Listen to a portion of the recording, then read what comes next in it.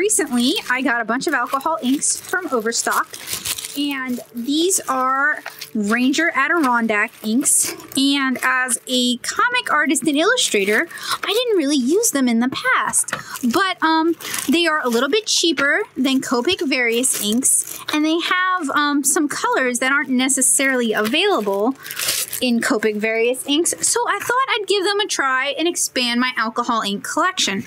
So I have 1, 2, 3, 4, 5. I actually have 6 packs because I have 3 over here that I purchased at Michael's to see if I liked them before I went and ordered a bunch. And the packs themselves don't have like a color theme name, it doesn't seem. They do all say Tim Holtz alcohol inks are permanent, fast drying, transparent, acid-free dye ink formulated to create a vibrant, polished stone look. Used on alcohol ink cardstock, gloss paper, foil, cardstock, metal foil tape sheets, shrink plastic, and other non-porous surfaces. They can also be used on just paper. I like using them on, I like using alcohol ink products like markers on watercolor paper, on cardstock, on vellum Bristol, so it doesn't have to be on the surfaces listed. It really depends on what you're looking for. And if you're an artist, then a lot of what I say will be pertaining to you. Crafters can also use them for like coloring, like the little plastic doodads and gewgaws that get attached to cards and scrapbook pages, like pearls or buttons or, you know, what have you. They're actually pretty useful. So you can lighten, blend, and remove colors with Tim Holtz alcohol blending solution. You can also just use rubbing alcohol. You can use like Copic or Blick colorless blenders. Intermix colors with each other in blending solution for an unlimited palette. Combine with metallic mixatives for luminous metallic highlights. Apply to surfaces with the alcohol ink applicator tool and felt for mess-free inking. For projects, videos, projects, tips, and techniques, visit rangerink.com. There are a lot of tutorials, a lot of videos on YouTube showing how to make your own, like the applicators and stuff. I don't have any of that. I don't need it. Personally. And I've tried making alcohol inks at home and I really wasn't satisfied with the results. And you can check those videos out too. They will, if they're not up, they will be up. So we're starting with the earth tones, bottle, terracotta, and denim. And how I want to do this is I'm trying to swatch them to determine, oh, this bottle does not want to open. I might have to use a rubber band. So if you are like me and you have trouble getting small bottles and things open, this rubber band might not work. But if you twist a rubber band around the lid a few times, it'll give you a better grip, a different grip than what's currently there. Oh, come on. Are we not righty, tighty, lefty, loosey? Oh, I'm gonna have to get an adult. Okay. All right. So, out of the package, I can't even open these bottles. At least that one. This one opened just fine. This one is probably dried shut, which is no bueno. All right. So this is denim. And this is white Nina cardstock, which I think many of you, if you're watching this because you're a crafter, ooh, my cap almost went over the desk. Many of you, are familiar with this. I could use marker paper, but I'm being cheap because I'm just trying to determine colors right now. Terracotta is nice. Let's try bottle. It's embarrassing, y'all having to watch me struggle with this. Oh, come on. All right, you know what? I'm gonna set bottle aside and move on. So this is pitch black. This is stonewashed. This is rust. These are also earth tones. Oh, all right. I got rust open at least. It was being tricky too. It's a little browner than terracotta. So I'm basically putting like a concentrated dot and then I'm trying to like, you know, smear it out to see what the color really looks like. Oh, this one just wants to like go all over the place. This is stonewashed.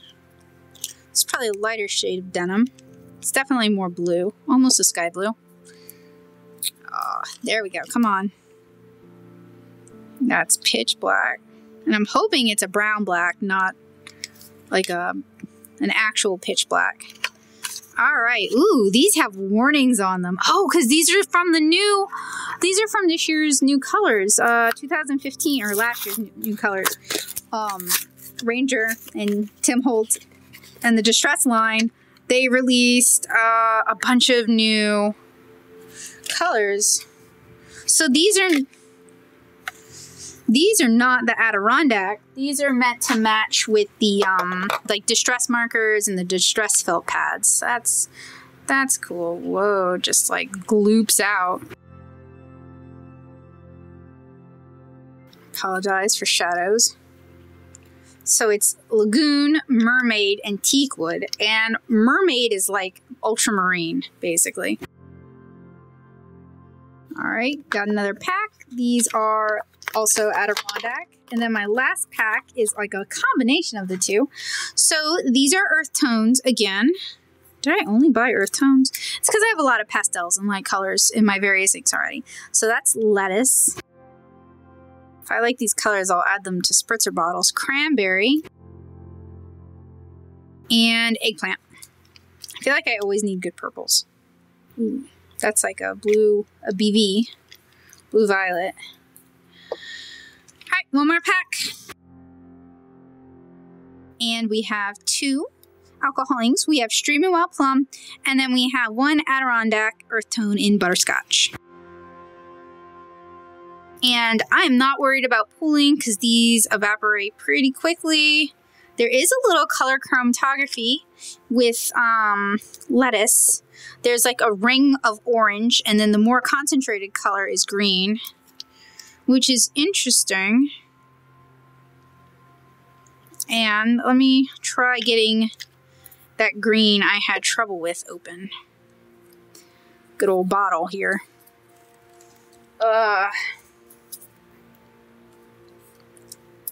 Haha, I got it! Whoop, whoop, whoop, whoop.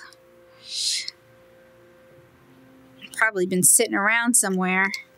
Okay, so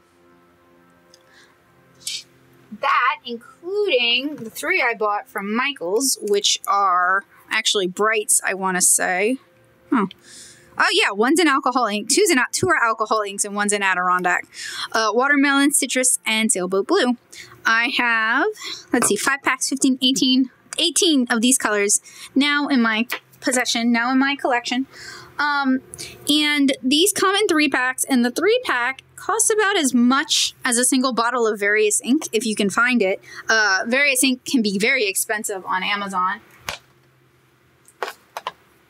So if you are looking to extend just your alcohol inks, not necessarily the markers themselves, if you're looking to extend your collection, these are an option. Jacquard also makes some alcohol inks that I will test at some point, but I haven't tested them yet. I just need to get around to it. So I'm probably going to be putting all of them, maybe not stonewashed, in spritzer bottles, because they're all interesting colors. Pitch black is more of a very, very, very dark brown. I might even buy an empty Copic wide and put it in there because I like the color, and I don't necessarily think I have a color like that. I also really like lettuce, even though it's got like that ring of orange on the outside. It's still an interesting color. But yeah, if you're an artist and maybe you don't have access to interesting Copic colors, or you don't want to order stuff online, you should check out the scrapbooking section of your Michaels, or check out Overstock, which is where I got mine, and pick up some of the Tim Holtz alcohol inks and give them a shot. This post was entirely sponsored by my Bitcoins. And not sponsored by Overstock or Amazon or Tim Holtz or any other person. So if you enjoy content like this, if you find this kind of stuff helpful or useful or interesting or gives you ideas, it's inspiring, then please consider backing my Patreon for even more content like this. If you enjoyed this video, make sure you consider subscribing to my channel. I'll see you guys later. Have a great day, guys. Bye.